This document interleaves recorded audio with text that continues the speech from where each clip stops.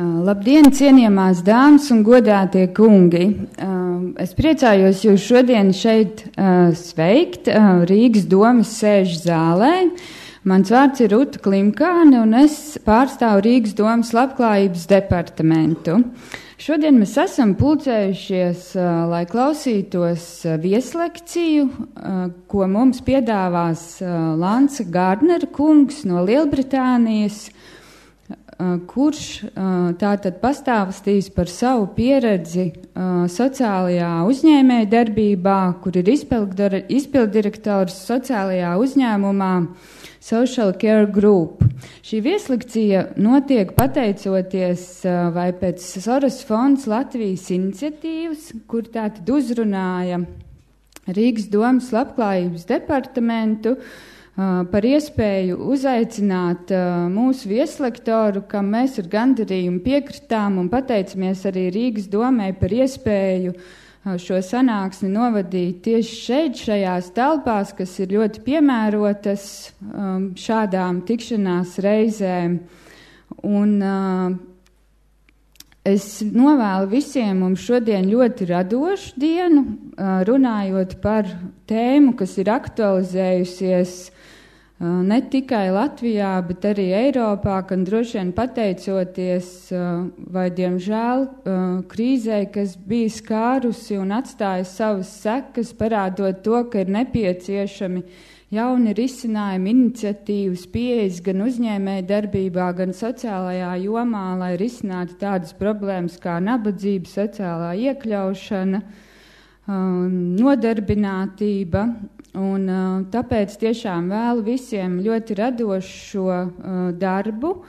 Darba kārtībā mēs varam redzēt, ka strādāsim šodien līdz 1:30, tātad ieskaitot arī kafijas pauzi. Būs pieejams tātad arī tulkojums. Augšā jūs varat redzēt, ka pirmais kanāls tātad ir latviešu valodai un otrais ir angļu valodai. Jautājums mēs uzdosim pēc lekcijas. Ieslēdzot tātad mikrofonu, to es varbūt vēlreiz visu izstāstīšu, bet tagad es gribētu dot vārdu, lai atklātu tātad šo lekciju Rīgas Domes sociālo jautājumu komitejas priekšsēdētāji Olgai Veidiņas kundzei. Lūdzu.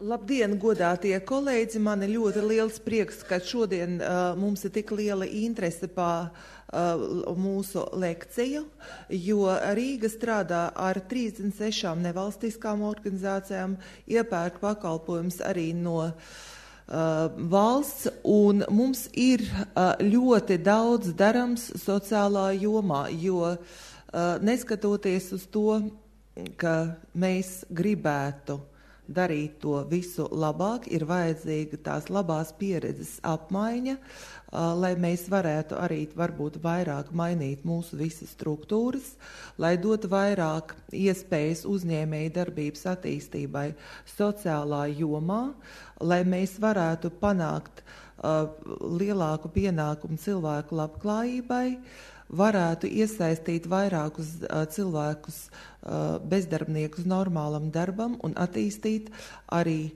citu sociālo pakalpojumu grupu.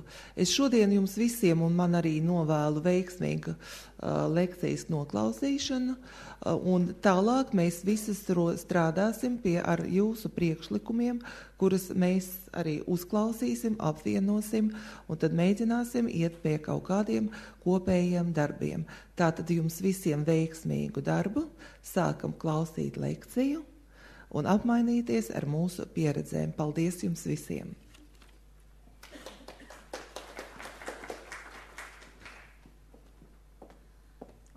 Pirms ķersimies pie lekcijas, vēl daži vārdi no manas puses. Labdien, dāmas un kungi, es esmu Jomā, Sorosa fonda Latvija programma direktore. Un man būs tas gods šodien jūs iepazīstināt ar Lansu Gārdneru kungu. Bet pirms tam tiešām sirsnīga pateicība no Sorosa fonda Latvija puses Rīgas Domei par atvērtību un atsaucību šīs lekcijas rīkošanā, kā arī Gārdnera kunga vizītes rīkošanā Latvijā. Un īpaša pateicība arī Rīgas Domes labklājības departamentam Mārtiņam Mora kungam un Rutai Klimkānes kundzei par ieinteresētību atbalstīt un veicināt sociālo uzņēmējdarbību ne tikai Rīgā, bet arī Latvijā, jo šeit ir cilvēki gan no Viļāniem, gan no Ventspils, gan no daudzām citām Latvijas pilsētām. Un mēs novērtējām, ka jūs veltījāt savu laiku un transportu un darba dienu tam, lai dotos uz Rīgu un izmantot šo iespēju mācīties par sociālo uzņēmējdarbību. Lanss Gārdner kungs ir 34 gadus strādājis Lielbritānijas Nacionālajā veselības dienestā. Viņa profesija ir medbrālis, un pat laban viņš ir izpilddirektors sociālajam uzņēmumam Care Plus grupa, kas ir salīdzinoši liels sociālais uzņēmums ar 800 darbiniekiem un vairāk kā 28 miljoniem eiro apgrozījumu gadā. Gārdnera kunga vadītais uzņēmums kļuva par sociālo uzņēmumu 3 gadus atpakaļ, atdaloties no Nacionālā veselības dienesta un no pašvaldības.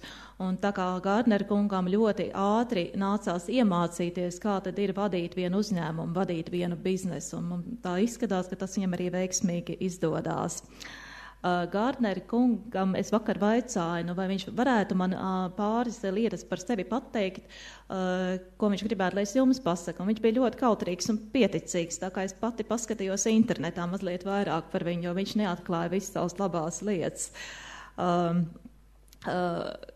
Bet tā viena lieta, ko viņš man pateica, ka viņa vadmotīvs Nacionālajā veselības dienestā vienmēr ir bijis radīt tādu primārās aprūpes sistēmu, kas vienlīdz augstu vērtē gan medicīnisko personālu, gan arī pacientus, un arī pat labam vadot viņa uzņēmumu, viņš vienlīdz augstu vērtē visus, gan savus darbiniekus, gan arī vietējos iedzīvotājus, gan arī viņa uzņēmuma klientus. Gārdnera kungs ir precējies, viņam ir 3 bērni, 2 mazbērni un suns. Suni es redzēju internetā, kad mēs runājām Skype sarunā. Un Gārdnera kungs uzskata, ka cilvēki paši vienmēr zina risinājumus savām problēmām, bet viņiem ir jāiedod rīki, kas palīdz šīs problēmas atrisināt.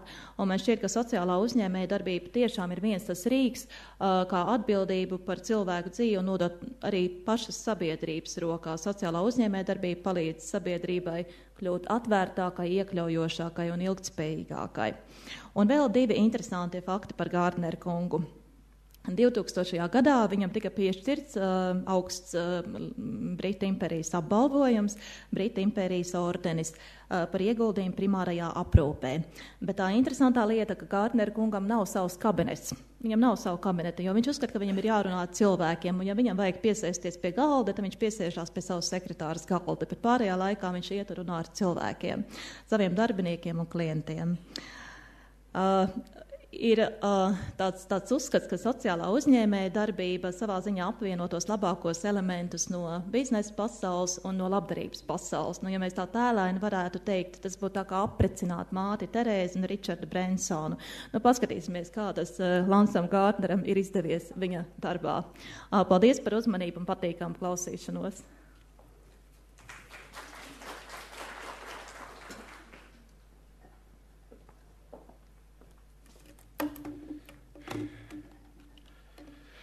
Labdien, priekšos būt Rīgā. I'm sorry, that's the end of the Latvian.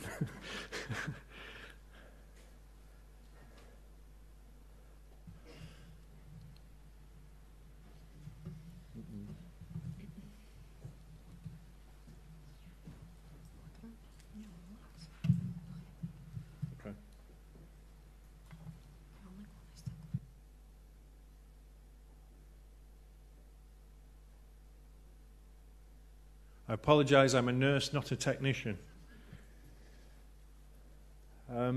Thank you very much for inviting me to your beautiful city and your beautiful country. I've spent most of the last 2 days just walking around, looking at buildings and in heaven, and just your city is absolutely outstanding.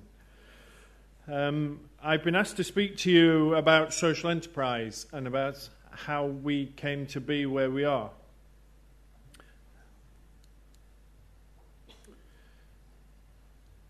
You're wondering why I'm showing you a photograph of a tin can. In 1833, George Durant, an Englishman, invented the tin can. And since that time, tin cans revolutionised the ability to store food safely. Before that time, it was either dried or going rotten. But the tin can produced this method to securely and safely store food. And as a result of that, he saved millions and millions of lives through famines, wars, all sorts of problems were saved by the tin can. So that's nearly 200 years ago, so 190 odd years. And it's worked, and it works really, really well. So imagine a conversation where there's this big executive team, and there's a company in the UK called Metalbox, and they make tin cans, billions of them. And you can imagine this senior management meeting, and there's always one member of the senior management team who never speaks, and he just sits there, and he comes every week, and he does his work, but nobody really knows who he is, and nobody knows what he does. And imagine the conversation. So at the end of the meeting, when it gets to any other business, this man suddenly speaks, puts his hand up. The chief executive says, he can't even remember his name, but says, yes, and he said, I've had an idea. And he said, well, what's the idea? And he said, why don't we make square tin cans? And he said, square tin can? Why would you want to make square tin cans? Tin cans have been the same for 200 years since George developed them. They work. Why would you change them? And this man says, because a square tin can takes up 33% less space in our warehouse. And if it takes up 33% less space in our warehouse, it takes up 33% less space in the supermarket, and it takes up 33% less space on the shelf, and it takes up 33% less space in the shopping basket, therefore they can buy more. So then you start to change things that have gone on the same forever.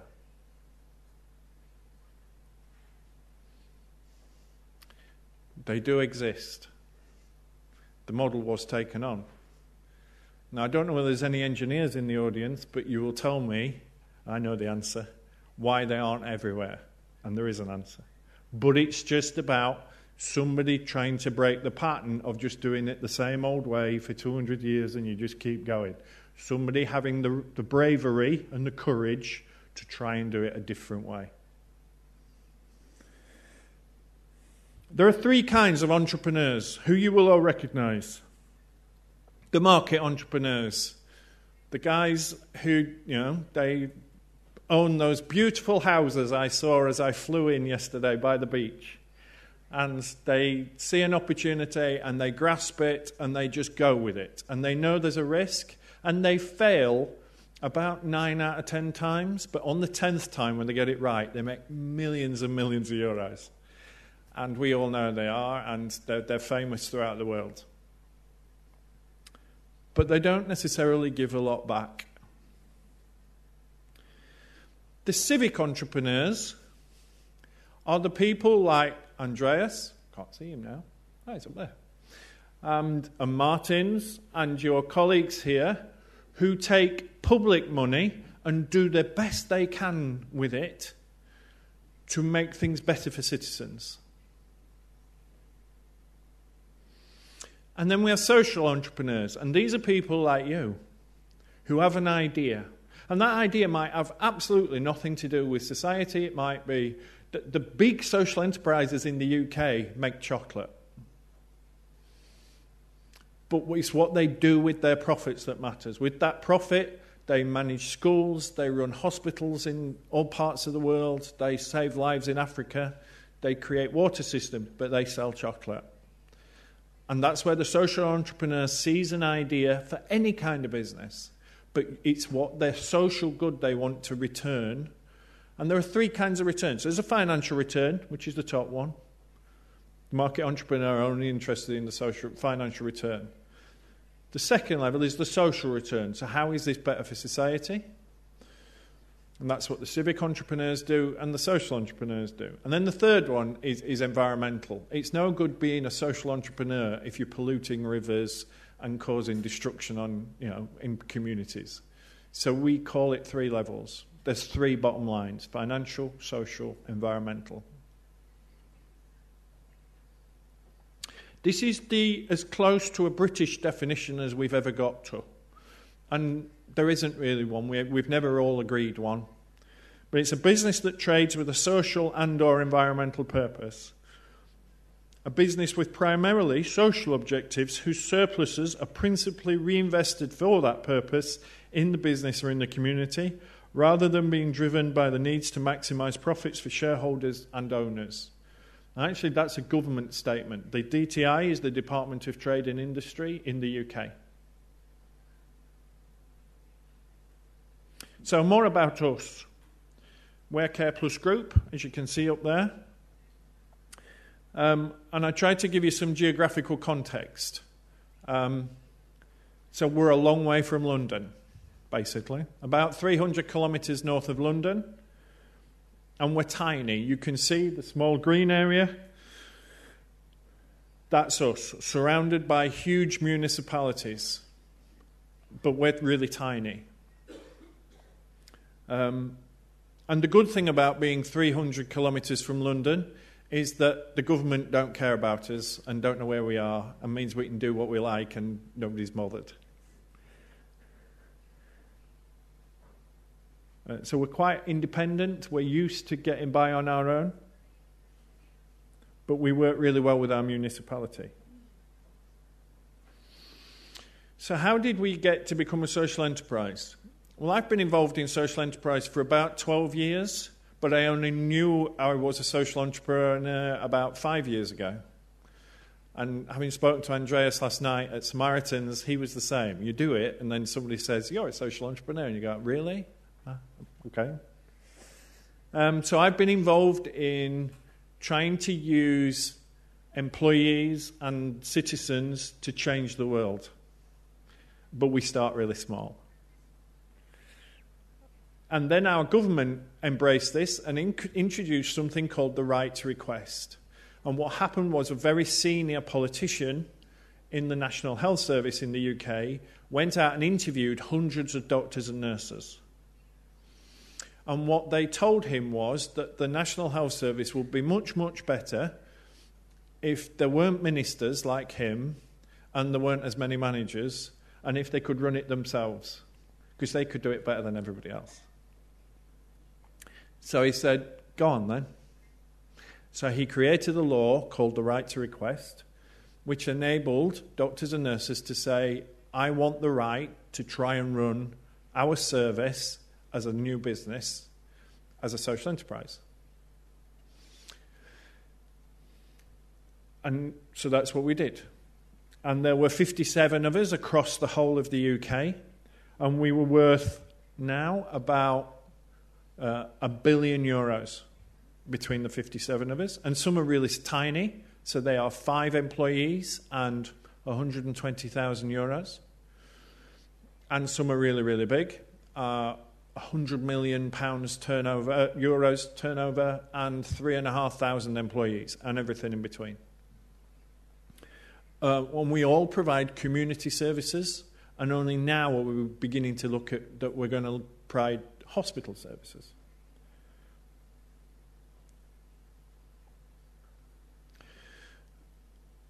When you stand in front of hundreds of doctors and nurses and say, "We've done it like this since 1947, which is when the National Health Service was invented, but now we're going to change it. And you're going to own it yourself, and we're going to run off, and we're going to do it completely differently," they don't all jump for joy. They get really, really scared. And that's okay. Being frightened of this kind of change is okay. But you've got to, it's about keeping the message. So they have to see that I believe it, even though I sometimes have doubts, but they don't know that. But the leadership is the capacity to translate that vision into a reality. Now, when we became a social enterprise 3 years ago, the only thing that mattered was, will our wages be in our bank accounts in 4 weeks' time? Nothing else. It was the one thing that we knew we had to get right. Didn't matter what else we did to them, as long as those wages were in those bank accounts on the right day and they were right. So we cancelled managers' leave, we cancelled everything to make sure every single one of those payslips was right on that day. And we got 3 wrong out of 800. And everybody went, phew. And we've been all right ever since, because we got that one bit right. Because that was the one test that the employees gave us. So we are a social enterprise. We're approaching our 3rd birthday. And interestingly, when I tell you I stood in front of audiences like you, amongst our own staff and our own people, and said, this is what it's going to look like, it doesn't. You couldn't say what it was going to look like in 3 years' time. It's evolved, it's changed. But that's the beauty of being a social enterprise. We just move with what's ever going on. And we don't have to go and ask anybody's permission. We are slightly different from you in the way the Latvian system, and in fact we are unique in the UK, which is back to our geography, in that we have a fully integrated health and social care system. So your Department of Welfare here does their bit, and your state does the health bit. We deliver everything on a single budget, but we still use a state contract. I hope that made sense. Okay. We started with 720 staff. The figure in brackets is how many we've got now. So we're in the midst of the worst recession in history, and I know that's hit you as hard as it's hit us, and yet we're growing. We're growing jobs in a town with high unemployment. So our unemployment in our town is about 18%. We are a seaside town, and we're on the road to nowhere. So nobody comes to our town unless you've got to. It's not on its way to somewhere else. If you come in, you need to come for a good reason. And it was based on a traditional fishing industry. We used to have, in the 1980s, there were 600 trawlers, deep-sea trawlers. There's now 6. Massive unemployment, and nothing has replaced that industry until just recently. And now that industry that's replacing that is wind turbines. So we've got 300 wind turbines in the sea, just offshore, and we're creating new industries about looking after wind turbines. And it's about care. So we care for people in Care Plus Group, and our new engineers are caring for wind turbines, because that's the new future. We started with 26 million euros. We're now on 28.5 million euros. So, although we're in austerity, we're still growing. Slowly, but we're growing, not shrinking. We serve a population of about 156,000, which is about 20% of the size of Riga. I don't know whether the next one works for you, but international standards is a quality measure that's across the world. ISO 9001, 14001, which is environmental, and 27001, which is IT. Nobody in the National Health Service has ISO 9001. Nobody's ever qualified for it. Nobody's qualified for 27001, which is IT. We have. We're the first ever care providers to win that award in the UK. We run 35 different services. This is just a selection. I don't know whether you have something similar to intermediate tier, but that's for people who are too sick to stay at home on their own, but not sick enough to be in a hospital. So we care for them in a different way. So we put a lot of support into keeping them at home. Or we have facilities that are more like a home, but where there's 24-hour care. So that's what intermediate tier stands for. We have community nursing. We have home care. I know you do have home care. You have home care in a bus. Well, Andreas does. He's been showing me his pictures. I'm jealous. We have specialist nurses for diabetes, epilepsy, wounds, things like that. We also do a lot of work with drug and alcohol, and that's paid for out of criminal justice by our Home Office. It's not paid for by health, it's not paid for by municipality, that's part of criminal justice. Employability is we run 3 employment agencies, so we create jobs because we see that giving somebody a job is just as important as giving somebody care, particularly in a town like ours. So we have a responsibility to create work, and we create work for people who don't normally get work. In our town, we have 364 children between 8 and 21. I know 21's a bit old for a child, but bear with me. Who deliver care to an adult every day. So they care for their own parents. They're not being parented in the way that you would do parenting, and we love our children. These are children delivering care for sick parents. It's not a nice place to be. It's not a good way for young people to grow up. And they often fail in their education. They fail to meet their aspirations. They don't have aspirations. All they know is to care. And all they know is they have to look after their mother or their father or their sister or whatever. But they've got a set of skills that I desperately need. They know how to care. Now, I know Latvia know about football because you know about our football. And one of my passions that Ava missed out was football. And every bar I've walked in while I've been here has got football on. Or soccer. Anyway, football. Barcelona know every 7-year-old in Europe who can kick a football in a straight line. And what they do is they then track that child and keep an eye on that child to see how his footballing skills develop. And when he gets to 10 or 12, they give him a contract so that he belongs to Barcelona.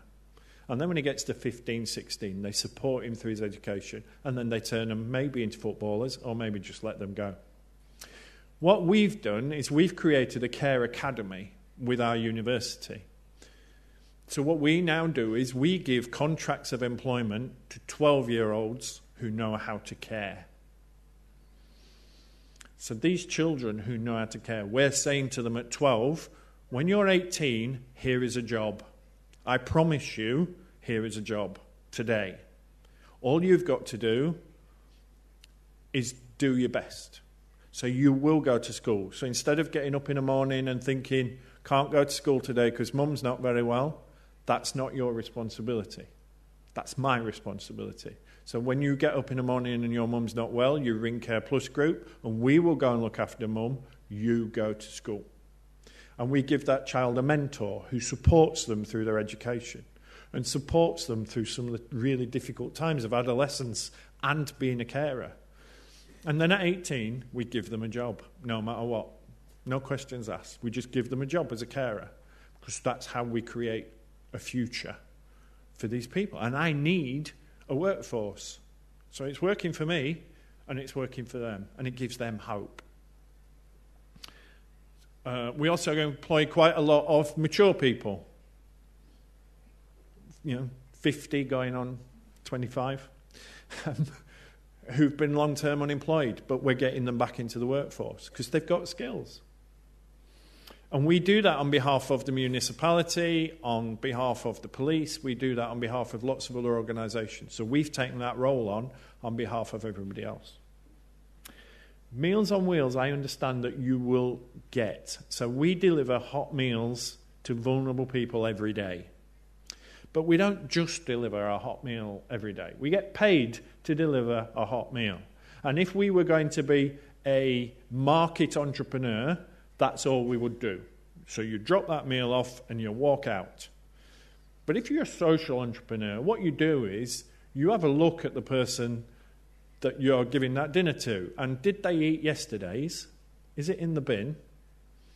Is it just still sat there where you left it? Are they okay today? Did they take their medication? It's quite dark in this room. Has the light bulb gone? And they don't know how to change the light bulb, and there's no capacity to change the light bulb. We'll change the light bulb. And it's okay delivering their lunch, but what do they do for breakfast and what do they do for tea? So what we said to them is, if we're coming to your house to deliver your lunch, would you like us to deliver your breakfast as well? And would you like us to deliver your evening meal? And because we're coming anyway, we will charge you just the cost of the meal, nothing else. So we will do your evening meal for €1. We will do your breakfast for 50 cents. Because we're coming anyway. And that way we keep people independent. So when we started 3 years ago, every penny we got for Meals on Wheels was from the municipality. Now, 50% of our clients pay for us to come and deliver their meals, or their tea, or their breakfast. Or what we now do is, if you receive a hot meal every day from us, or from the municipality, then that means you don't need to shop, so your cupboards are bare. And then when your grandchildren and your children visit you at the weekend, it makes you feel bad as a person, because you can't feed them. And I know how hospitable Latvians are, having been here for a couple of days. And so the thought of you having a guest and not being able to give them anything, food-wise or hospitality, must be awful. So now what we do is, what we say to our older people is, if you know your grandchildren are coming at the weekend, tell us, and we will bring you a party. And we'll bring you a load of food for young people and children, and you will look really, really good to your grandkids. The other thing that service does is, we deliver, as I say, we deliver people's meals, but that means that they don't get out of their home, and so they're socially isolated. So then we said, what if we did your shopping for you and you did your own, because that's more important, that you keep those life skills. So it's more important you make your own dinners, not that we make your dinners. So can we help you to make your own dinners? What if we brought you shopping? Better still, what if we took you shopping? What if we actually picked you up in a vehicle and we took you to the supermarket and we helped you to do your own shopping? And then you meet other people and you get out of the house. This week we will take 587 people shopping. And we do that every week. And we take them all at once in buses. And it's a riot. It's just... We're banned from a couple of supermarkets because we take all these old people together. But they now are starting to meet up. So they make plans to meet the people that they met last week. And so now when they've finished shopping, they go dancing. Or they go to bingo. Yes, bingo? Oh, okay. They go, or the cinema. This is a very British term, but they are also courting.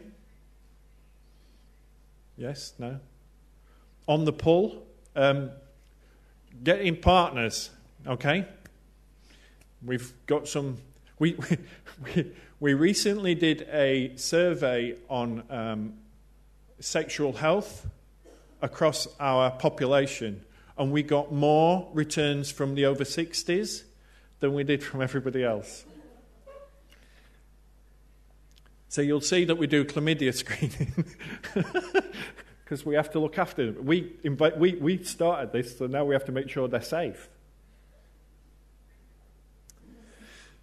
These are our core values, and we agreed these, but actually these core values are the state's core values. When the NHS, National Health Service, was invented in 1947, under what was called the Health and Welfare Act, it set out a set of values. It was the first time that healthcare and social care was free to everybody, and it was the same no matter for every citizen.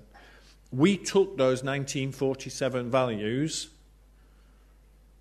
into our business. So we are still delivering those original values about why the National Health Service in the UK is so good. And actually, we're there to protect them. So we're protecting that heritage that we really, really believe in. So all of our staff sign up to these.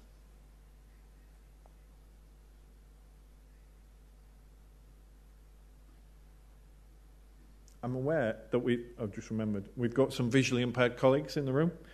I didn't read them out. So, that it meets the needs of everyone, that it is free at the point of delivery wherever possible, that it is based on need, not ability to pay, that it's a comprehensive range of services, that it shapes its services around the needs and preferences of individuals, their families and their carers, and will respond to different needs in different populations. We don't necessarily get paid for the stuff that we do. So the shopping trips, we don't charge for that, and we don't get paid to do that. But we've got 22 buses, and we've got 22 bus drivers, and the municipality pays for them to take people to day services and daycare. But daycare invariably starts at about 9:30 in the morning and finishes about 3:30 in the afternoon, and meanwhile the bus drivers were sat doing nothing. So they said, why don't we use these buses to do better things? Why don't we use these buses to take people to the cinema, to take people dancing, to take people shopping? So it came from them. So it's not paid for as such. It's not commissioned. It's part of being social good, and it came from the individuals.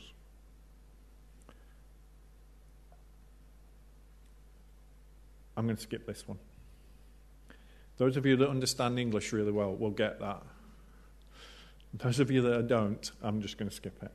But the irony is that we have left the state system to protect the state system.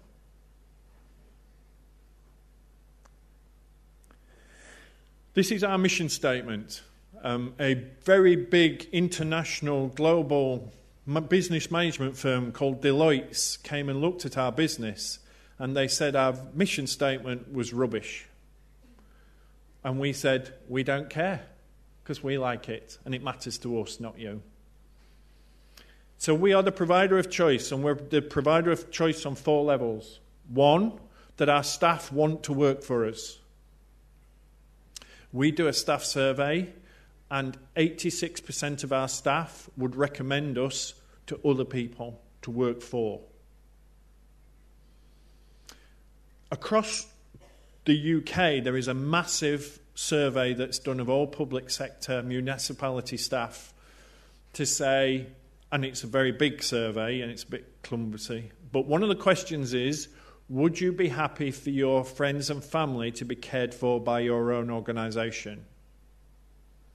And across the municipalities and the National Health Service, the answer is less than 50% say yes. In Care Plus Group, that's 90%. And in all of the social enterprises that deliver care, it's 90%. We are so different. Our staff absolutely buy into what we're trying to do. We are also committed to our citizens. So we're not running off trying to get new work here, there and everywhere. We're committed to our town. 92 cents in every euro that we earn is spent within our town. Our financial orders say that when we're buying anything, toilet roll, clinical products, an electrician, we must buy in our town first if we can. So all our tradesmen are local. And if there isn't a tradesman local, we train one because we can guarantee them the work. Our population, our citizens, see that we care about them and we are part of them. Most of our staff live amongst them and have grown up amongst them. So when you ask our citizens who do they want to deliver their services, they say Care Plus Group. Not some big multinational private company that's faceless, or Walmart or any of the Debenhams. I know you've got one of those. They want it from local people that they trust. When you've got staff who want to work for you, staff who believe in the care they're delivering, and the citizens who understand that that's what you're about, it makes the commissioner's job and the municipality's job really easy to commission. Because everything's stacked up ready to make this win. And the outcomes come with that.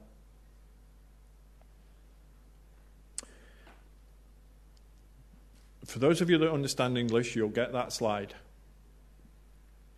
For those of you that don't, this is a really serious slide.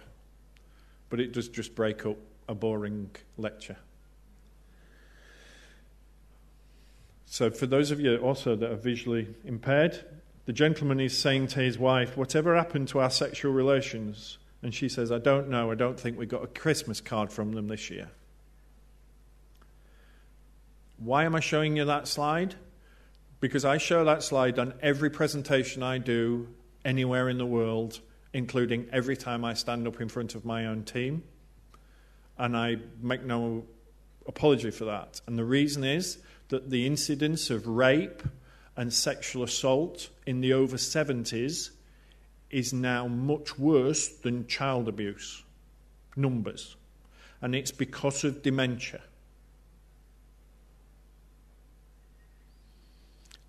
The incidence of dementia and Alzheimer's disease is going up across the Western world, including Latvia, by 50% every 5 years.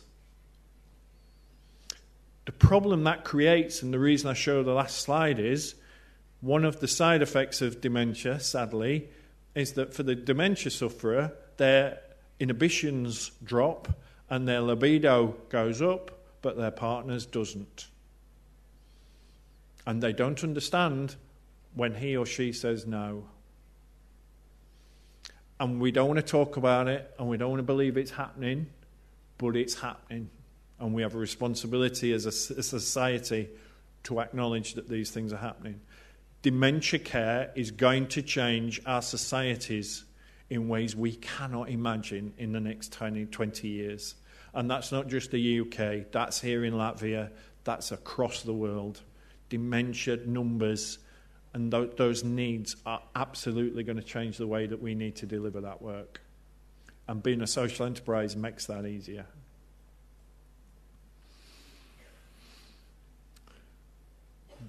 I understand that there is not a law, a company law in Latvia that creates a social enterprise. That's a shame. But think on, at least you're not British, we've got 34. So we have 34 different ways of setting up a social enterprise. The lawyers are making a lot of money. Sorry, girls. A lot of lawyers at the back. Trying to explain it. Actually, it's really simple. So if you want your employees to own the business, there's only about 6. And if you want your citizens to have an ownership of the business, there's about 6. And if you want your employees and your citizens to have ownership, there's about 3. And then it becomes really easy. So we have something that was invented specifically for public sector work, the kinds of work you're doing, called the Community Interest Company. And it was deliberately set up to create social enterprises in public service. We're not one of those. But there are 20,000 of those in the UK in 5 years as a result of that law. We had a long, long conversation about what it was we wanted to be with our staff. And after hours and hours and hours of meetings, we got to within 5 minutes of the end of a meeting, and one of our staff said, a community interest company. I don't like the word company. It feels very private sector. It feels very cold, very exclusive, not very caring, not pink and fluffy, as we would say in the UK. There is then another set of laws called a Community Benefit Society. And this member of staff said, society. That feels a better word. That feels what we're about. It's pink and fluffy, it's inclusive, it's warm, it's about care. So we became a community benefit society. That's what we are in law. We have a regulator, a national regulator, the same one that regulates banks. Every one of our staff is an owner. Now, they don't have to be. Actually, most of my colleagues and my other social enterprise colleagues, you choose whether you want to be an owner. And you pay €1 and you become a shareholder. €1. And it's a limited liability, so there's no risk where they lose their euro. We don't do that. What I do is I pay their euro and I say, you are automatically an owner. Because what I'm worried about is if staff choose not to become an owner, are they really signed up to those values I showed you several slides ago? Whereas if you know you're an owner, you don't have a choice about the values. Either you sign up to our values or you go and work somewhere else. So every member of staff is an owner. A community benefit society means that we're allowed to benefit not just our members, and that's not our reason for being, is not to make it better for our staff, that's part of it, but it's because if we have better staff, then they perform better and they deliver better quality care. But also that we want to benefit our communities. So we have community members, and I'll show you that in a minute. That we have social objectives. We can have a charity, and in fact we've now got a charity. So we have businesses underneath businesses. So that if one gets, out of those 35 businesses, if one of them goes, bleh, it doesn't bring everybody else down. We can protect it. We don't subsidise it either forever. We'll subsidise for a while as long as we can see where it's going. But if a business really doesn't have a future, we'll let it go. We have something called an asset lock. And I was trying to explain an asset lock last night, and I'm not sure I got this right. But what an asset lock means is we are now claimed to be a successful business. That's why you very kindly invited me to your beautiful country, because we're successful.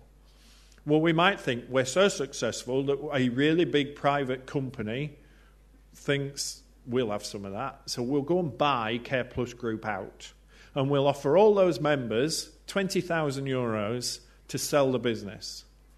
Well, they can't. It's not allowed in law. We have an asset lock. We cannot sell or give away any of our business. It belongs to the staff and it belongs to the community, and that's enshrined in law.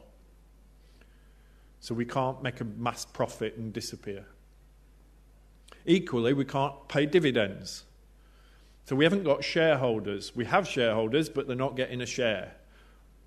What those shareholders are the staff, and they get a say. They have ownership. They have control.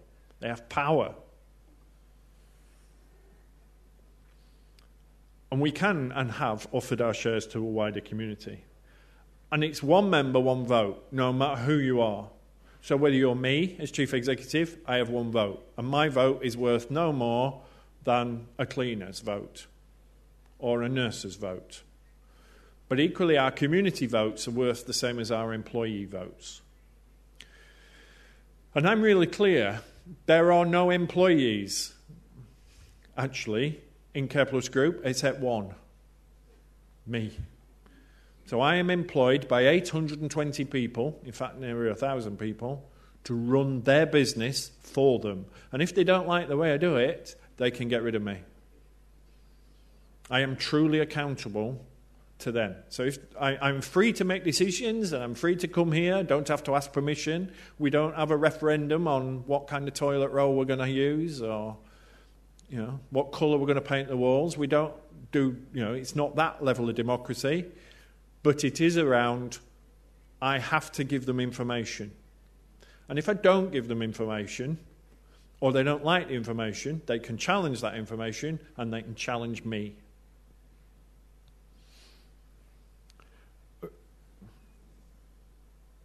So, this looks complicated and it isn't. So this is our group. And if we start from the bottom up, so we've got 800 members and they have an advisory committee that is theirs. They own it, they run it, they meet regularly and they talk about the business and they come up with ideas and they come up with worries and they feed them back to me. But that advisory committee doesn't exist in law. So actually, they can come to me and say, we're really worried, Lanss, about this. And I go, that's interesting, but I'm not going to do anything about it. And I can. But if they then take that issue to the Council of Members, the Council of Governors, which is the yellow box, that exists in law. And if the Council of Governors come to me and say, we've got a concern, I have to respond. I have a legal responsibility to respond. I don't necessarily have to do what they're telling me, but I have to tell them why I'm not doing it or that I'm going to do it. So that Council of Governors is elected. So there are 8 employees on there, and they are elected by their peers. We have 2 elected politicians from our municipality. We have 2 doctors on there because we do a lot of healthcare. We also have customers on there. So we have 2, actually this slide's slightly wrong now. We have 2 volunteer customers and we have 2 customers. Because what we created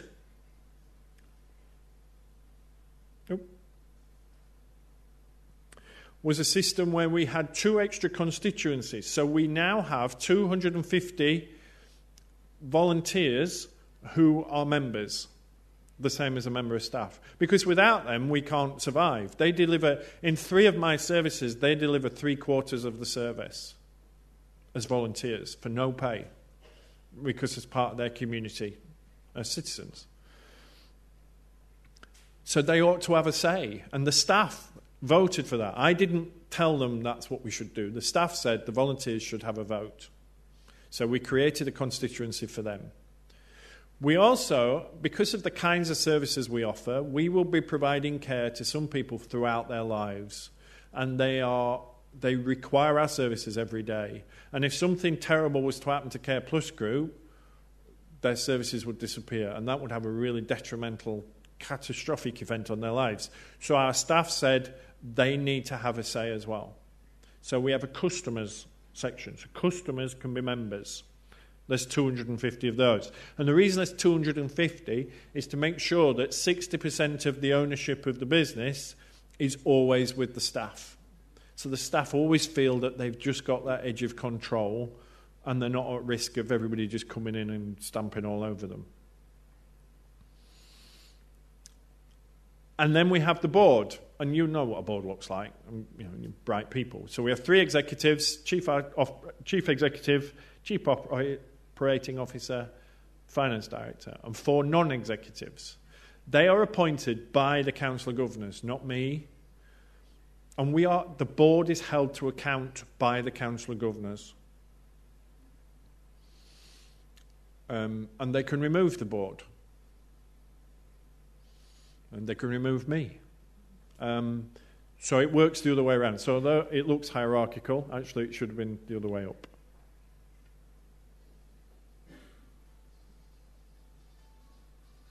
I've got music on now. So it works like that. So it's a circle. So we're feeding ideas into them, they're feeding ideas into us, and it's going round in a virtual circle all the time.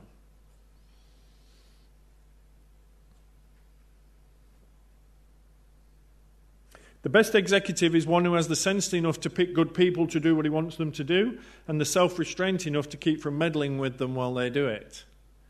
I love meddling. That's why they send me to Riga. It gets me out of the way and I stop interfering. So what's different? We have freedom to do what we want to do today without having to go and ask. And I don't have to go and ask. But we know that those rules are there.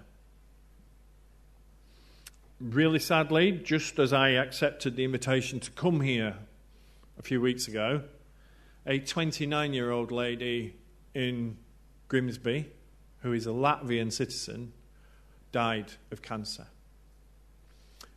She'd been in the UK for 4 years with her husband and her daughter. They'd worked, they'd contributed, they'd been real excellent members of our community. But sadly she died, and they had no money at all for a funeral. At all. We paid for it. Now, I didn't have to go and ask anybody's permission. I don't have to go and have a committee. I just get told the story and we go, we're doing it. And I haven't been criticised for doing that by anybody. Actually, since I agreed that I'd pay for the funeral, the British government has paid for most of it and we've just picked up the rest. But we have supported our Latvian colleagues. But we can just take decisions like that. When we were in the public sector, I think, there's difficult decisions and there's committees and there's paper and we just took a decision. And we do that all the time. We have a really different relationship with our commissioners. So from the municipality's point of view, they've got to be really, really careful that you've got less money than you had 3 years ago to spend in Riga and in Latvia, so you've got to be really careful that it gets used right and it's not going off anywhere or whatever. A social enterprise makes that really, really easy because they know that I'm not getting paid a silly salary, my staff are not getting paid ridiculous salaries, we are not paying shareholders, every single euro we receive goes back into care. Yes, it pays for salaries, but sensible salaries. But that we're not in this to get rich. We're in this to do what's right. And the municipality can see that and understand that. I speak to my municipality, my elected members, my officers every day. And they now come to us and say, we've got a problem in our municipality. Is social enterprise a way of sorting that out?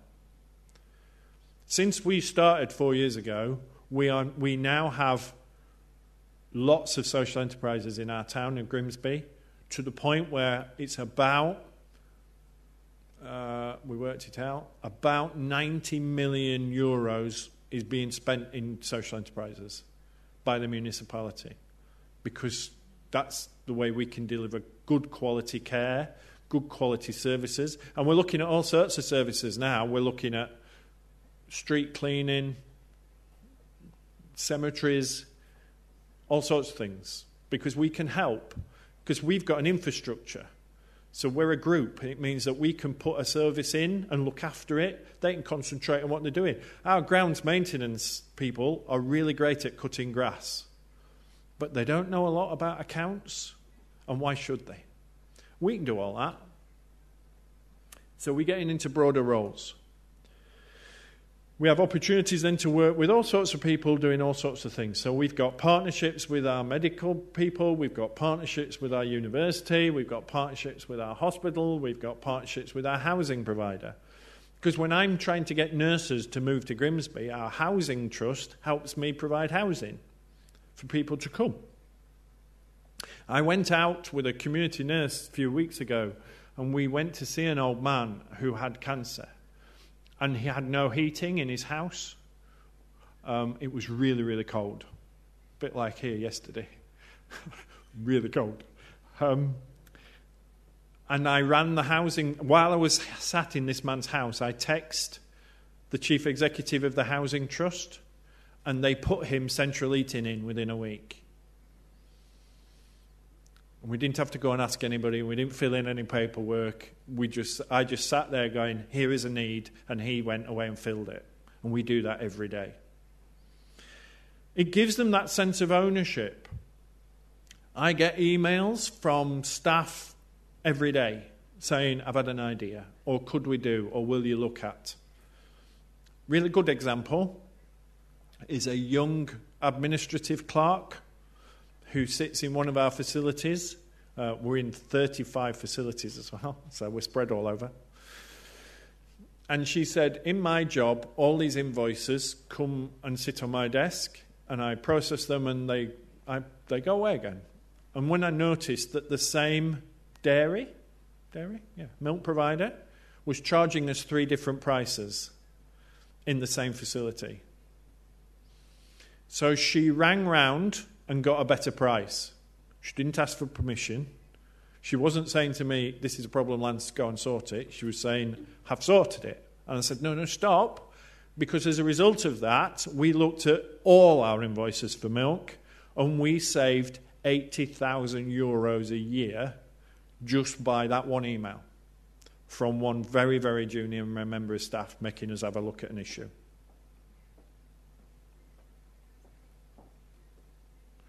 I was panicking then, done something wrong.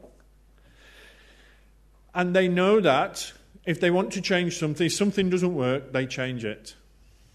And it's that simple. And then they tell me they've changed it. Thank you. So they just change things because they can, because that's where the power is. It's not here. My job's to enable them to do the right thing. We don't worry about the money. That's not their job. I don't pay really good carers and nurses to worry about money. I pay them to do really, really good care. It's my job to worry about the money. So if they've got, we had a lady a couple of weeks ago, an 86-year-old lady with dementia who broke her neck. She fell downstairs and she broke her neck right at the top. And it's really, really dangerous, if you don't know, to break that part of your neck. But because she'd got dementia, she kept taking the collar off. She wanted to get up and go shopping. She wanted to because we couldn't get her to understand how important it was. So we had to create a really, really difficult package just to know how to look after this lady 24 hours a day. And we needed to actually get her home. Because the one place where she was less confused was at home. And so we just did it. And it's cost quite a lot of money. But we didn't worry about that. We worried about what was in her best interests. And then I go to the commissioners and the municipality and say, this is what we needed to do. This is why we've done it. This is what it's cost. But if we hadn't done that, it would have cost you this. And she'd still be not very well.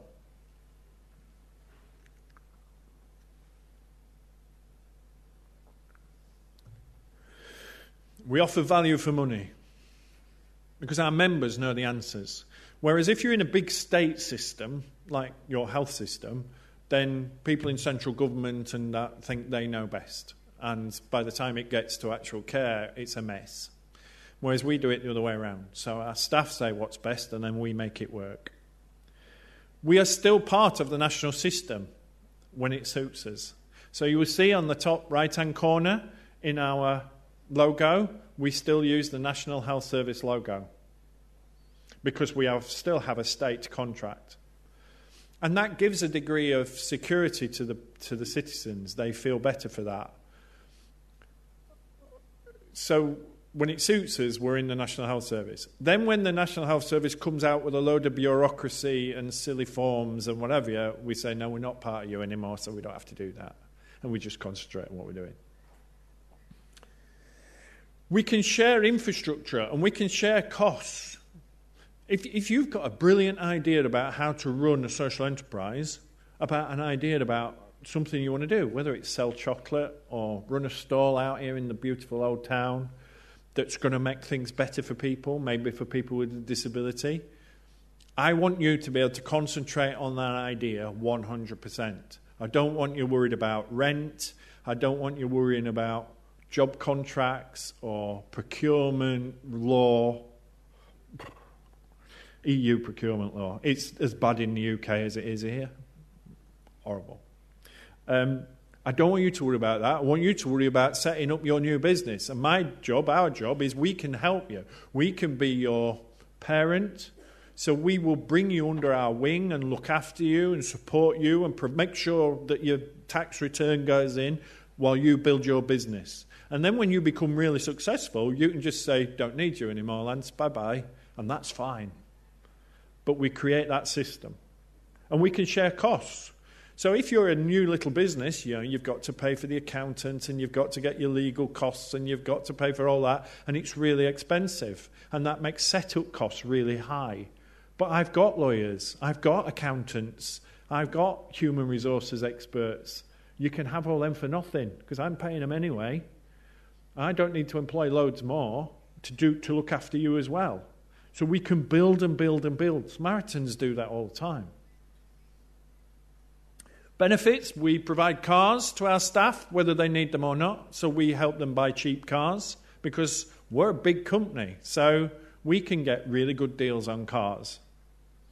So people who couldn't normally get a car, we can get them a car. Also, because of our size, we can get them really cheap insurance on those cars. We provide childcare subsidised. The state doesn't. We provide gyms costs subsidised. The state doesn't. We provide savings schemes. So we have got our own, you understand credit unions, yes? We have our own credit union for staff and for our customers. So we've created our own credit union so that they can borrow money. We're looking at, instead of paying people pensions, I don't know what it's like in Latvia, but in the UK, owning your home is a big deal. Not renting. Renting's just a lot of money and you don't get anything back. People want to own their own homes, but to do that, they need a big deposit. So what we're doing now for some of our employees is saying we won't bother with your pension for a couple of years if you're really young and you've got a young family. We will help you buy your home. So we will pay the deposit on your home and we will guarantee that with the bank. You just make the repayments. The state can't do that. It's not allowed to, but we can. And we've got really good, I don't know what it's like here, I forgot to ask, how much annual leave you get, but our staff get a lot of annual leave, and for some of them it's too much. So they're saying, can I actually have money instead? And for some of them are grandparents now and perhaps want a bit more. They want to be able to buy that you don't want. So we buy and sell annual leave within the business. We don't believe that we have competitors. Now that might just be that, as I did say earlier, I'm a nurse and therefore I'm pretty naive on business. But as far as I'm concerned, everybody else who delivers care or delivers services in our town is a professional partner, not a competitor. There is an opportunity for us to work together, whether that's in housing, whether that's an electrician, whatever it is, there's an opportunity. As long as they share our values, then we will work with them. And you need to get that balance right about how that works. But it helps with the respect. So our providers, my colleagues in the other parts of the providers in our town, really respect Care Plus Group and what we're trying to achieve. Don't see us as a threat. We don't mess in their business. They don't mess in ours. And you just have to be really realistic about what you're good at. And if we're not good at something, I will hand it on to a competitor who I think might be able to do it better.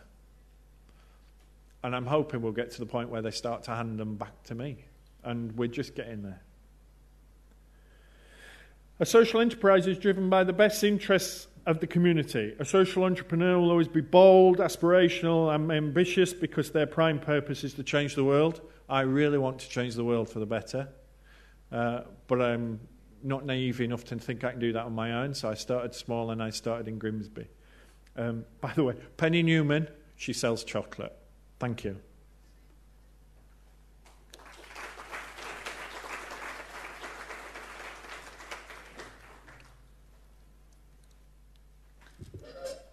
Tagad izskatās, ka ir laiks jautājumiem, un, lai uzdod jautājumu, tātad piespiežam vidējo pogu, un tad var runāt. Un tad, kad beidzam jautājumu, tad lūdzu izslēdzam, ja tad nākamais cilvēks nevarēs ieslēgt. Ja? Paldies.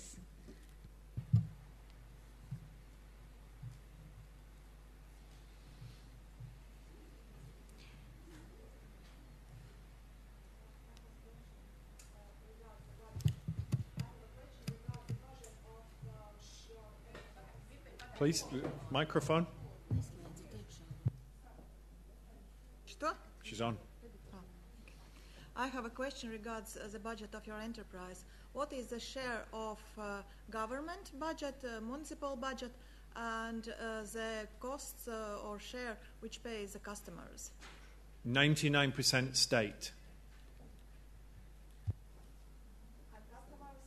1%. But moving.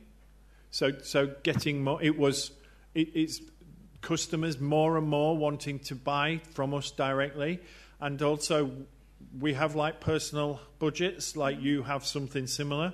So the state, the municipality, gives the money for the care to the citizen to buy it from whoever they want, and then we want them to hope they'll buy it from us, and that's growing. So it's 99% and 1%, but it's going that way. So more and more the citizens will pay for their services from the state money.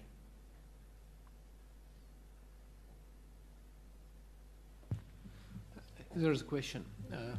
Thank you for your presentation, and I have two questions. The first question is, I don't believe that if you have 800 staff, that all staff is perfect, good, and or you live in heaven. So sometimes happens that you need to change the staff, or the staff is not so good at the position they are. But if they are the ownership, what is the procedure of what is done, and how you can change or say, thank you for your job, it was great, but you are not welcome anymore. And second will be after this.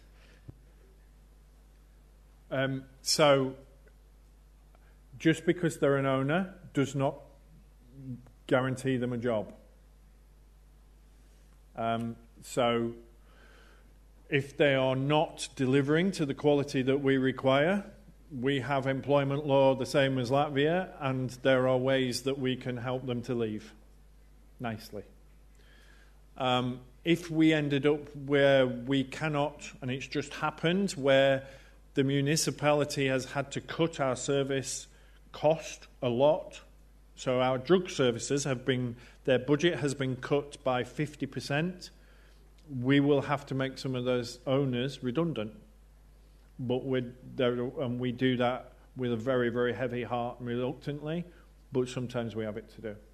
Those rules are just the same whether they're owners or not.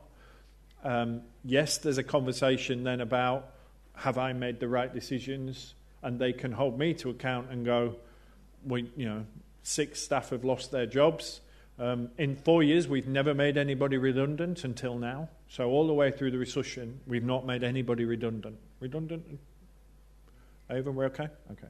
So we've not made anybody redundant until today and in the next few weeks. And I'm really, really sad and upset about that. But the staff can ask me why. And I have to stand in front of them and say why. Your second point, sir.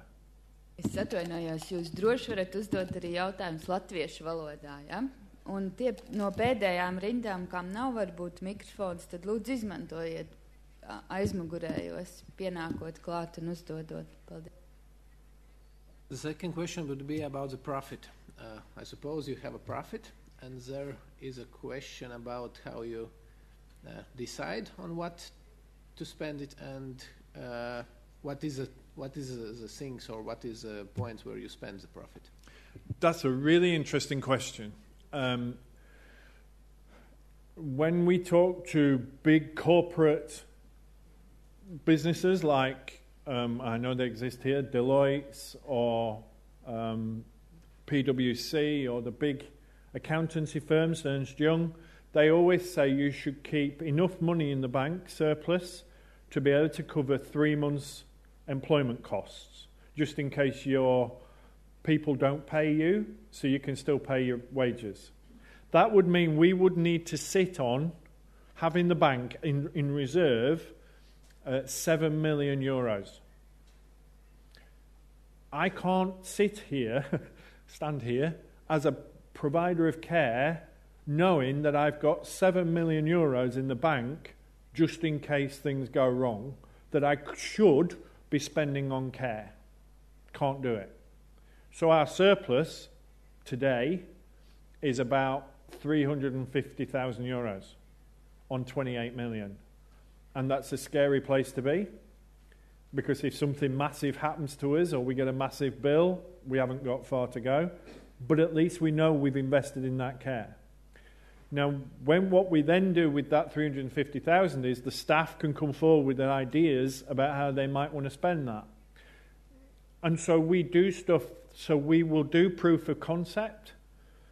So a member of staff might come up with an idea that we think's really good, but would be the municipality or the health service can't understand how it will work, or will it work, or it's a bit of a risk.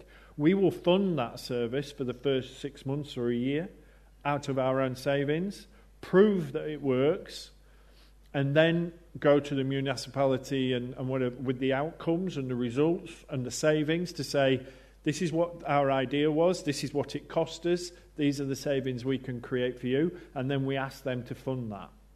So we do things like that, but they come from ideas from the staff.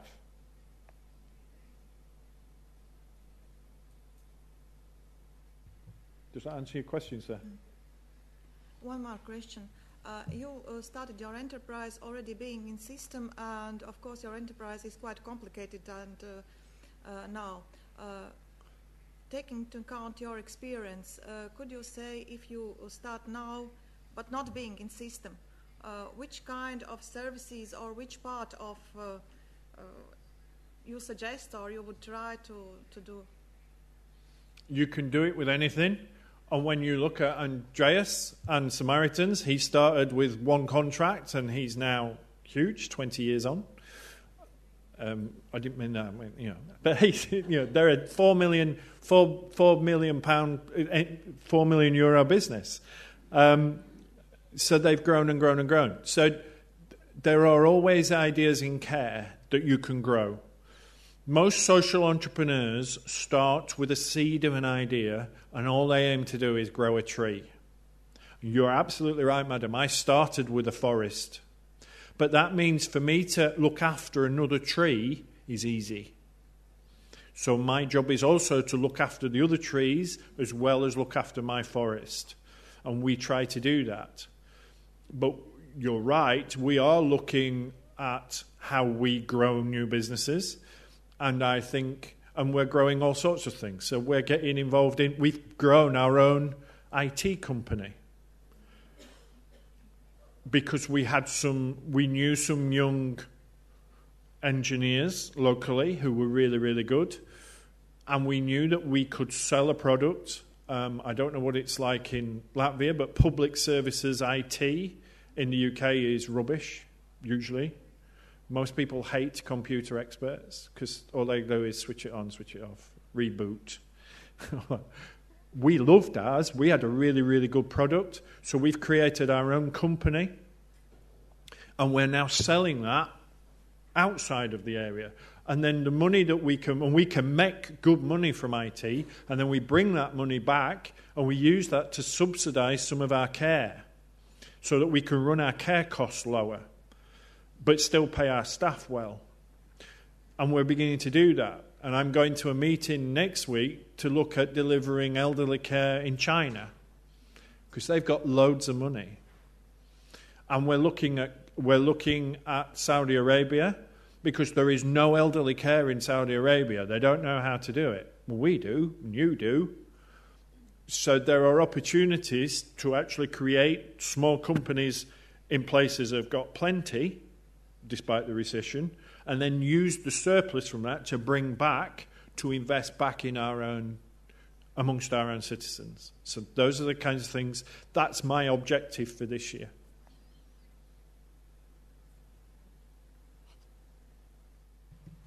Kā jūs domājat, vai par sociālo uzņēmēju varētu kļūt pašvaldības uzņēmumi, kas apgādā iedzīvotājs ar komunāliem pakalpojumiem uz siltumu? Jeb jums Anglijā to dara biznesa kā biznesu, jeb kā sociālā uzņēmējdarbība? Paldies.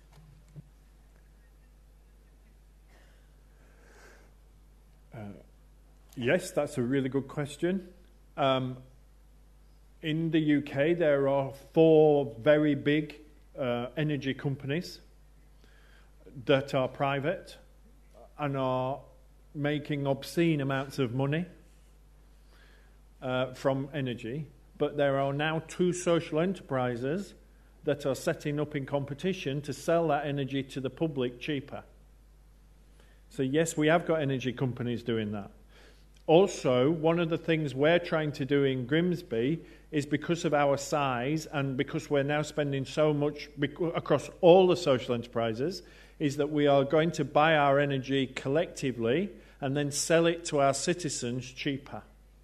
Or get it so that our citizens pay less because they're using our scale to get a better price. And we buy it for the whole of the city. And we negotiate on behalf of all the citizens and then get that cheaper. So we've got photovoltaic arrays, I managed to say it, on our roof that are providing all our electricity, but more than we need. So we're now trying to get that electricity used for some old people's dwellings down the road. And we're beginning to do more and more of that. Is that okay?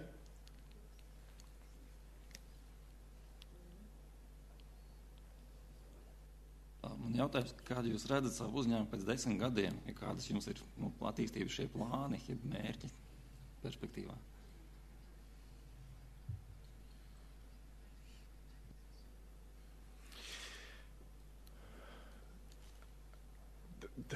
That's a really interesting question.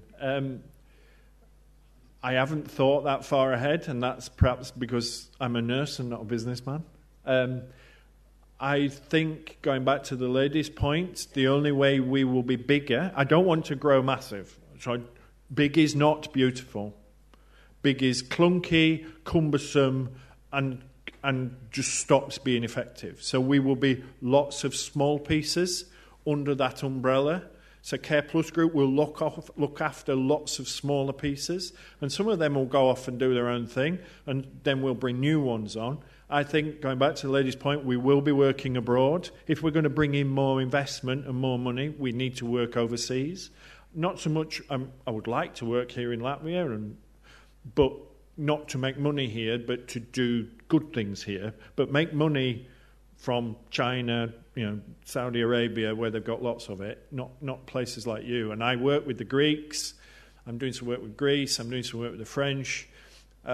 Around how we try to work those things together. So I think we will become international, but still quite small, and we will be very respectful and responsive to the needs of the small communities we work with. It won't all look the same. It'll look different. It would look different in Latvia. If we were creating what we do today here, it would look different in Latvia, because it should, because as citizens, you're different, your country's different, so we wouldn't make it look like us. We'd work with you to make it look like you want it to look like. So I don't see us being big. We may be, 10 years' time, maybe 40 million euro, but not huge, and not all over the UK.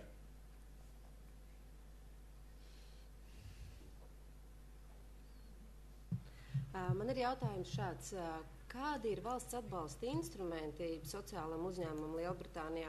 Jūs teicāt, ka jums ir tiesības nodarbināt brīvprātīgos, piesaistīt brīvprātīgos. Vai jums ir vēl arī kaut kādas īpašās nodokļu atlaides, ja, piemēram, pašvaldība jums bez maksas iznomā vai iedod telpas lietošanā? Kāds ir tie labumi, ko jūs vēl saņemat no valsts?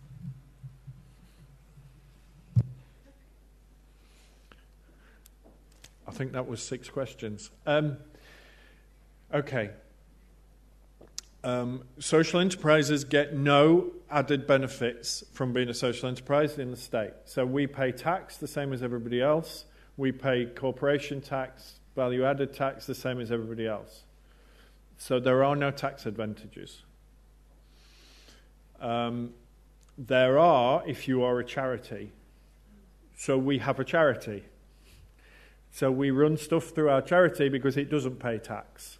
So we have a charity for the bits where we can get the best deal on tax. We put things in the charity. And the charity's sort of at arm's length, but it's part of the family. Does that make sense? So we run that separate, but it's all under that umbrella.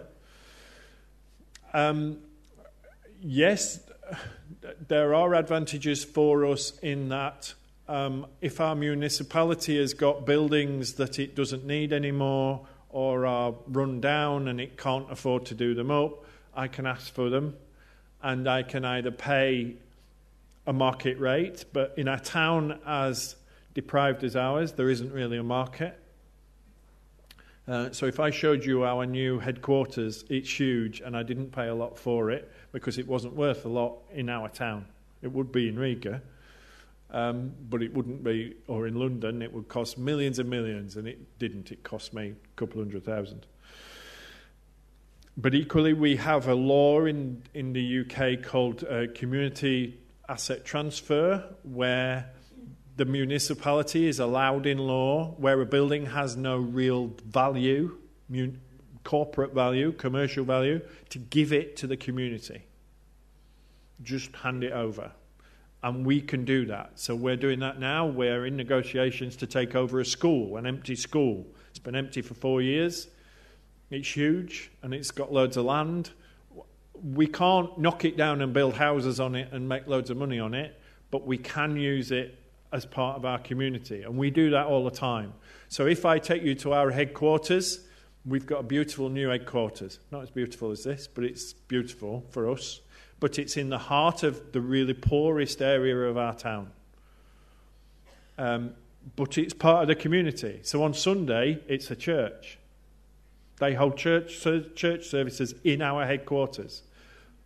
It's a Buddhist temple. Different room. It's got a whole bank of computers that anybody from the community can walk in off the street and use a computer, and we will help them and we will teach them. We can help them get housing. We can help them get. We have a creche so that we can do childcare. It has a cafe that's run by them, not by us. So 2 ladies from the community are running a cafe. And because there's so many of our staff in, they're making quite a good deal at the minute. They've done very well out of us moving in. But it belongs to the community. And the municipality have now announced that it is what's called a community hub, even though it's ours and it belongs to us and I'm paying the mortgage. It's now part of the community, and the community can walk through the door and ask for services.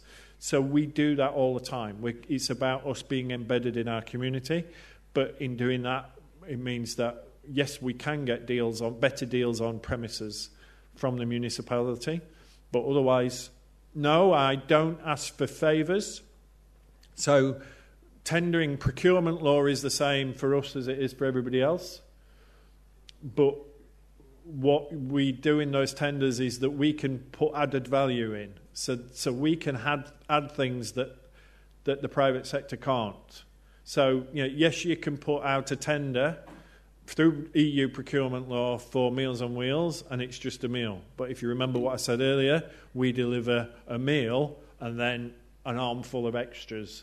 And our municipality understand that we bring added value to our community and through society. So they give us those contracts. But we have to win them the same way as everybody else. And I want to be able to win them fairly. I don't want special treatment because I'm a social enterprise. I want somebody to give me a contract because I'm better than the private sector, not because I'm a charity.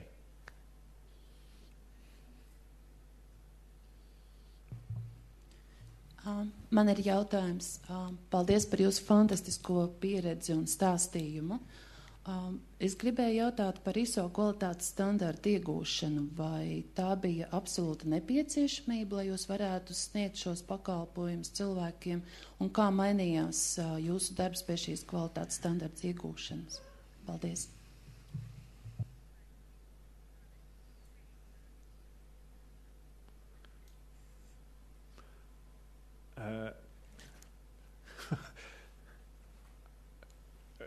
The reason that we are the first people to ever get the ISO standard is because the ISO process was set up originally for manufacturing. And when you try and apply that then in care, it's a nightmare. And it's really, really hard. So we've had to change all our processes. We've had to change all our systems to become ISO compliant. Now, why did we do that, which is your question, is there is no requirement in UK tenders to be ISO because most of the public sector isn't. But therefore, because we are, it gives me that advantage when I go against competition. If I've got ISO and none of my competitors have, my commissioners understand that I have a quality framework that's been internationally recognised and makes me look good. So that's why we put ourselves through the pain, and it was pain. It was really, really hard work. But it's now worth it. When we fill in a tender in the UK, and it's not that dissimilar, OJU's the same for you, under the quality standards framework, if you haven't got one, you have to spend thousands of words explaining how you measure quality. All we now write is ISO 9001. And the commissioner automatically understands what our quality matrix is, and so that makes tendering easier for us. It was really, really hard work, and I wasn't convinced. I am now. There's a lady in the front. Paldies par jūsu stāstījumu, un arī man būs 2 jautājumi, varbūt, ka sanāks vairāk. Pirmais jautājums, kādā veidā klienti, jeb šie cilvēki, kuriem ir vajadzības, nonāk līdz jums? Un vai jūs veidojat klientu lietu, kurā tiek fiksēts viss, kas tiek darīts? Otrs jautājums, kādā veidā jūs atskaitaties valstī vai pašvaldībai par izlietoto finansējumu? Un kādā veidā valsts vai pašvaldība kontrolē to? Paldies.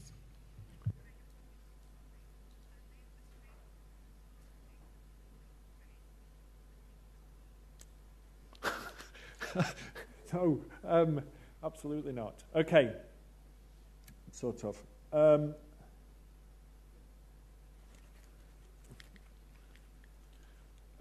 Interpreter lady, can you give me that first bit again?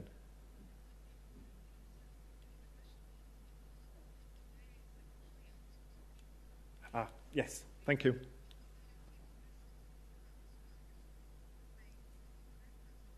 And then the finance question. Thank you. So, we promote ourselves enormously throughout the town. So our logo and our badge is everywhere. It's on our vehicles, it's on everything. We also have something called a single point of access, a SPA, not that kind of SPA, a SPA, single point of access, which is open 24 hours a day, 7 days a week, 365 days a year, and it delivers social care, medical care, nursing care, any care. So you could ring that. You might ring that because a really good example would be that somebody's a daughter has gone to visit her elderly relative and her relative's died. And they ring us in despair, and we know what to do. But equally, she might go and just think her mum's not as well as she might be and needs some assistance, and she would ring us, and we would go and assess that person, both health and social care, and put a package of care in to help her to look after herself. Equally, it does happen, we have an elderly lady who rang us. She was 95, lives completely independently, no care, everything's fine, to say her cooker was broken. Cooker? Yeah. We had that repaired in 30 minutes. Because if she can't prepare a meal for herself, then in 5-6 days' time, she will become a problem and she will end up with a lot of more needs than just getting her cooker fixed. So we can get anything fixed. The second part of your question is and we're going to share with the foundation our quality and performance data that we produce every quarter. So every 3 months we produce reams and reams of reports about what we're achieving. And they go to the municipality, they go to the National Health Service to say this is what we're doing. And they set us targets. But what we've learned to do in the last few years is that they set us outcomes, not inputs. Are you familiar with, are you okay with that, madam? You understand what I'm saying? So we don't say, what do you want me to do with this lady? What we get them to say is, how do you want that lady to be in 5 months' time or a year's time? Do you want her to be better? Then how we get there is our business. What services we put in, how they work, becomes our business. The municipality doesn't dictate what we have to offer. What it dictates is what outcomes and results they want at the end, and we have to make sure we receive them. The second part of your question was really interesting because when we first went live, the municipality assumed we would run a separate ledger and accounts for social care, and a separate ledger and accounts for health care, and a separate ledger and accounts for private care. We don't. We run one set of accounts. So if I'm caring for your relative, what you see is that your relative is better. What you don't see is who paid.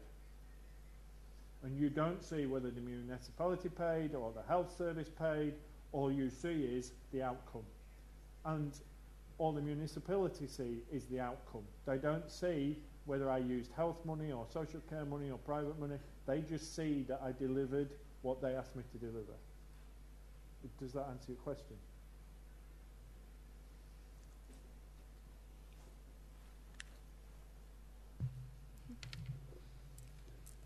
Labdien, paldies jums par jūsu atbildēm. Vai jūs un jūsu uzņēmumu darbinieki piedalās sociālā biznesa attīstības inkubatoros, mentoringā, mentorship, lai palīdzētu attīstīties un dalīties pieredzē ar citiem līdzīgiem uzņēmumiem apvienotajā karalistē un citur pasaulē? Paldies.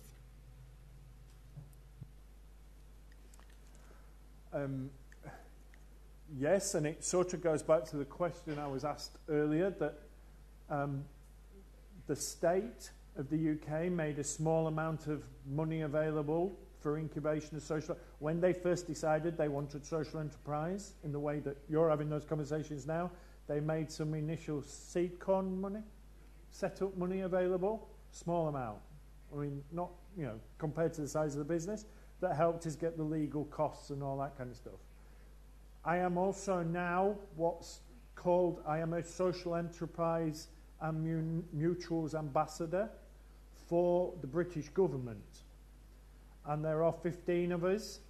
And if you ring our government, so if somebody, a citizen like you, has an idea, and you ring the government and say, how do I set up a social enterprise? You will be sent to me. And I will help you in any way I can. And I see that as my responsibility. But equally, as a citizen of the world, I see myself as a responsibility to help my colleagues here in Latvia, who asked me to come and support them. And I do that in Greece. So in Greece, the infrastructure, I know you've got problems here, but compared to Greece's social care is just gone. So I'm working with to try to create some new social enterprises in Greece for the EU as part of the Greek task force, because I see that I have a responsibility. My state, the UK government, were kind enough to invest in helping me to do what I do. And I now feel I have a duty to my citizens across the world that if I can give that back, repay that, then I will do so. If I can just add, one of the things I think that sets social entrepreneurs apart from everybody else is we never say no. So I have never ever been asked for help and said no, and I have never ever met a social entrepreneur in the world, and I've worked in India and I've done work with Indians and the Americans and the South Africans. Every social entrepreneur I've ever rung and asked for help has said, yes, what do you need? And I think that's what sets us apart, and it's part of our values and our principles in the way that people like Andreas does here, and you've got other colleagues here in the room who I know, would freely give their time. I freely give you mine. Skatoties pulkstenī, varbūt 1-2 pēdējos jautājumus, lūdzu.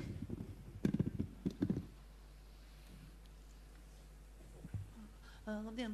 Paldies par jūsu stāstījumu. Es jūtu, ka jūs ļoti, ļoti mīlat savu pilsētu. Cik tad ir tā pilsēta liela, cik iedzīvotāji tur un sociālo uzņēmumu jūs minējāt savu apjomu, kā jūs veicat darbu? Vai ir vēl citi sociāli uzņēmumi jūsu pilsētā? Vai varbūt var pateikt, cik procentuāli no kopējā uzņēmēju sabiedrība un komersantu skaita ir sociāli uzņēmumi Lielbritānijā vai kādā reģionā? Un kāda ir tā tendence?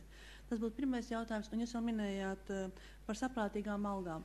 Tās jūs attiecībā savu uzņēmumā vērtējat no tā atbildības, un cik viņas elastīgas ir īstenībā. Jo tas algu jautājums vienmēr ir diezgan stiepjams jēdziens, no vienas puses raugoties, vienam par daudz liekas devējam, saņēmējam par maz. Kā jūs šo jautājumu noregulējat? Paldies.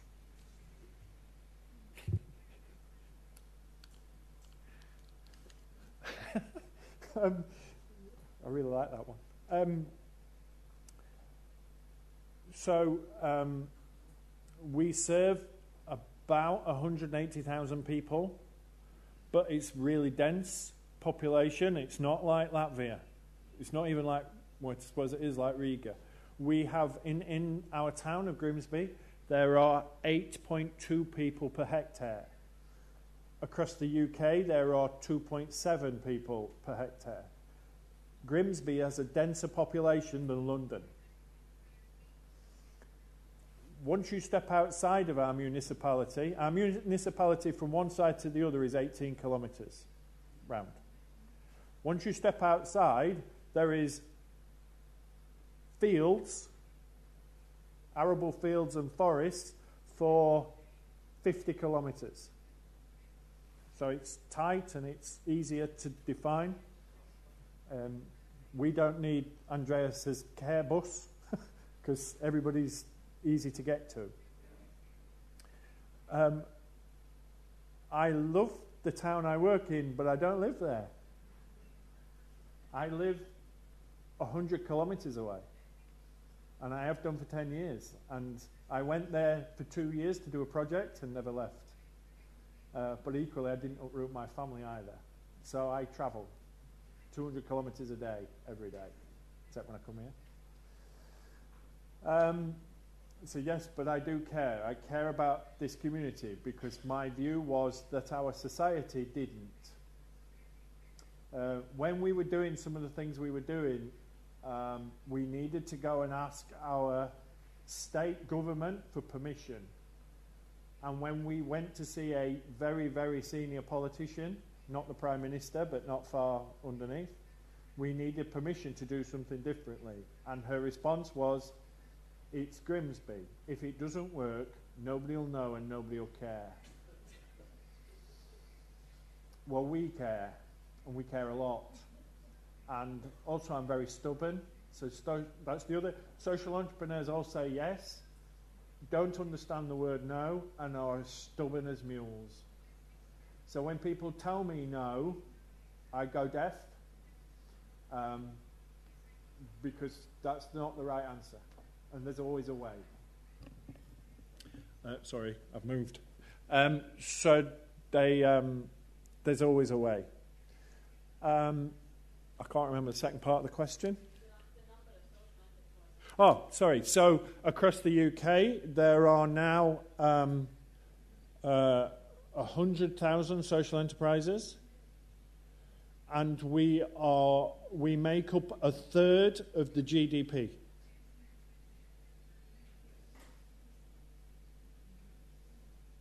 But many of those are really tiny.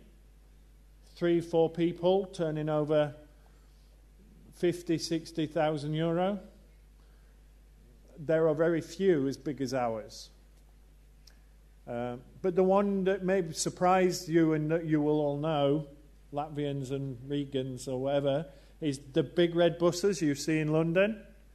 That's a social enterprise. Oh, salaries. Yes, I was ducking the hard one. I was hoping the lady'd forgotten. We have to be commercial. I cannot pay my staff exorbitant salaries because the municipality don't get value for money. So I have to get that balance right. But equally, I will not pay minimum wage, ever, because it's immoral. It's just not fair. So we pay as much as we can and as much as we dare. My salary, we have, because we make up a third of the GDP, we are very honest. So we all run open books. So if you want to look at my accounts, you can. And we all do that. So we know roughly what we're all getting paid. So we know what the tolerances are and the levels are around a chief executive of a business my size. We have lots of comparative data to work at that against. But I could go to the private sector and earn 10 times what I'm on today, but I'd rather die. Es ticu, ka vēl droši vien būtu daudz jautājumu, un es tiešām aicinātu kafijas pauzē vēl izmantot iespēju gan pašiem apmainīties kontaktiem, gan vēl uzdot jautājumus, bet pirms tam liels paldies teiksim kopā par šo brīnišķīgo lekciju, un ceram satikties vai nu atkārtot vēlreiz Latvijā, vai varbūt arī citā valstī. Paldies!